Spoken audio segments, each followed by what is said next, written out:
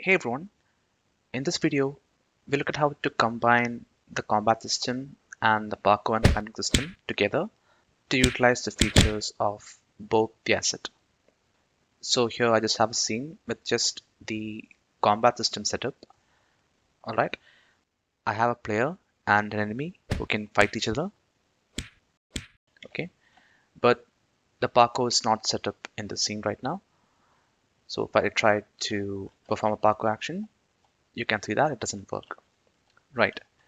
So in this video, we'll look at how to integrate the parkour and climbing system to the combat system, and we'll create characters that can perform both combat and parkour and climbing. Okay, so in this project, I have combat system, parkour and climbing system, and parkour AI assets installed. So to add parkour to our combat controller, we have to copy the scripts from the parkour controller to the combat controller. Okay, so the easy thing we can do is we can just create a parkour character. So I'll go to tools, parkour and climbing system, and create character. And let me just give a model for the character. It doesn't really matter which model we use. We're not going to use this character anyway.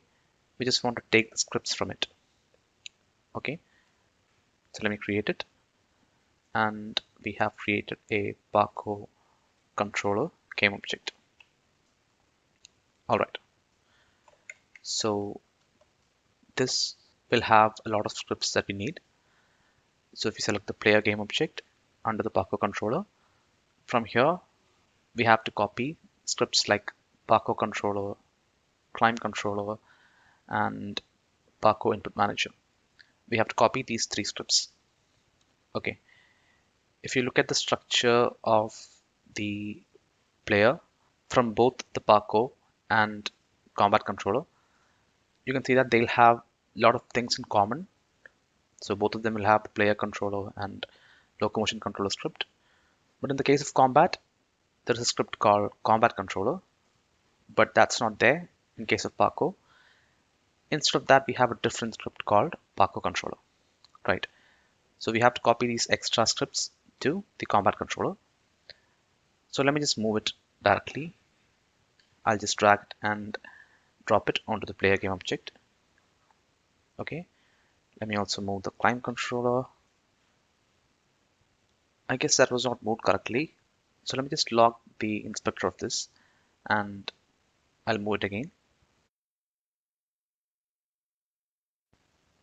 So let me just unlock the inspector and check if it was moved correctly. So yeah, we have both the parkour and climb controller script in here. And finally, I'll move the parkour input manager. Okay. So now let me just unlock this.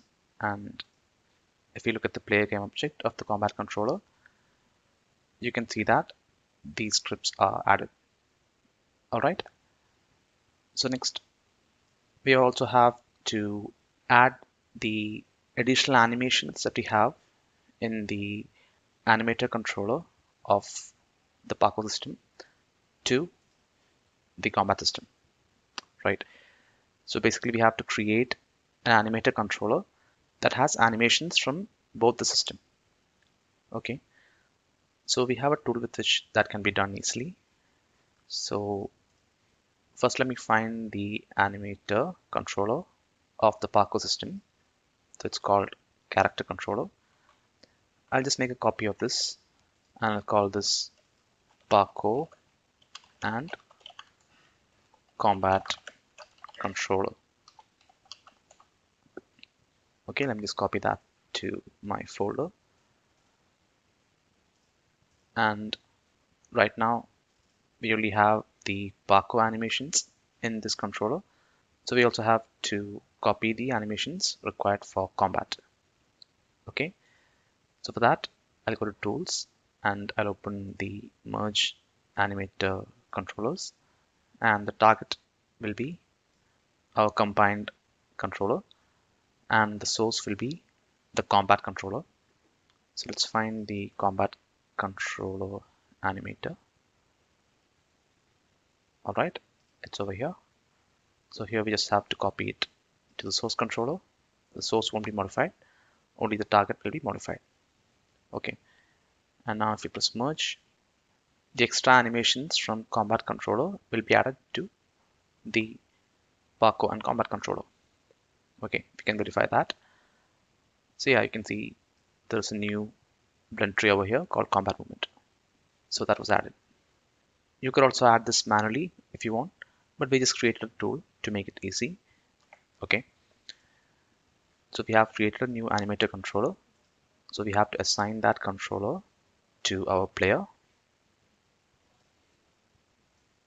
Okay, so next we also have to add the Parkour and climb controller scripts to our manage scripts list in the player controller. So this is what manages all the modules. So we just have to let it know that the Parkour and climbing controller was added here. So let me just drag and drop the Parkour controller and climbing controller to the managed scripts list. All right. Let me also do that for the climbing controller.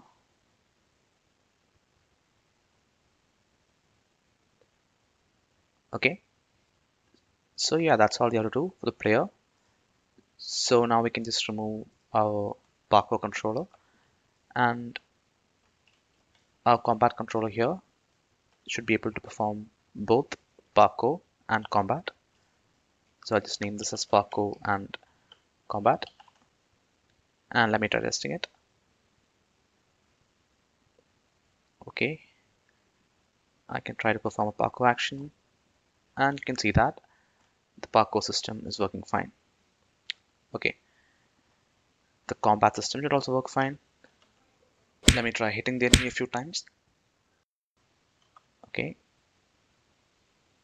but right now we have only integrated Parkour for the player. We also have to do the same for the enemy, right? So let's go ahead and do that. So for the enemy, we have to add extra scripts for performing Parkour, just like we did for the player. But in the case of enemy, we need to add scripts from the Parkour AI asset, right? So we can just create a Parkour AI character and copy the scripts from there. So let me create character. So here for the model, I'll just pass the enemy object itself. It doesn't matter what model you pass, since we're only creating it for getting the scripts. And let me hit create. Okay, so we have our Parkour AI controller created, and now we have to add scripts like AI controller, Parkour AI, climb AI to our enemy. Okay, so let me just lock the inspector, and I'll move the AI controller script, Parkour AI script, and the climb AI script to the enemy game object. And we also have an AI manager script over here, so you don't have to move that. Instead, you have to attach another script called combat AI manager. So let me just unlock this, and if we select enemy, we have added AI controller, Parkour AI, and climb AI. Next, we also have to add another script called combat AI manager. Oh, it's actually called AI combat manager. Okay, so you have to download the script from the documentation page. It's not included with the combat system or Parkour AI asset because it has dependencies to both the asset. So if we just put it in one asset, that'll create errors if the other asset is not installed. So you can just download it from the description page and attach it directly to the enemy. Okay, so next you also have to change the animator of the enemy.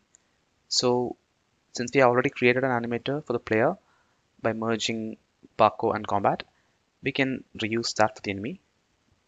The animator is same for both the player and the enemy. So let me just assign that animator. Okay, and for the Parkour AI to work, we also have to set up our environment using a custom Namis surface component. So we can't use the normal Namis surface component. So let me just disable that, and I'll go to Tools, Parkour AI, and I'll select Setup Namis surface. Okay, so this will create a custom Namis surface with a few Parkour settings and all that. And now we just have to hit bake, and it'll bake links for all the obstacles so that Parkour actions can be performed on them. All right. So we have already covered this in the tutorial for Parkour AI asset. Now, if you want to set up things like climbing, you have to create links. So all those things are covered in the tutorial for Parkour AI asset. So just watch that again if you don't remember how to set up the Parkour AI. All right. And another thing I would mention is since we changed the animator controller, you might also want to change any override controllers that you have. Okay, so this was an override controller that I used to override the movement of the weapon, right? Over here, I have an override controller assigned. So if you have such override controllers to override the movement of the weapon, then you also have to change the controller to the new controller. Okay, if you don't have that, just skip this step. All right, so now let's try testing it, and the enemy also should be able to perform parkour actions. Okay,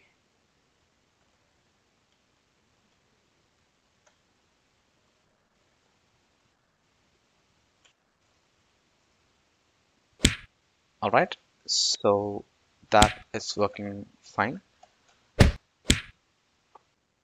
By the way, there is one setting I forgot to change. So in the AI controller script attached to the enemy, we have to change the follow type to none. Okay, if you don't change this, then the enemy will start following us by default, even if the enemy hasn't seen us. All right, so just make sure to change that to none. So yeah, this is how you can combine the combat system and the parkour and climbing system to utilize all its features and create a game that has both combat, parkour, and climbing. So I'll stop the video here. Thanks a lot for watching.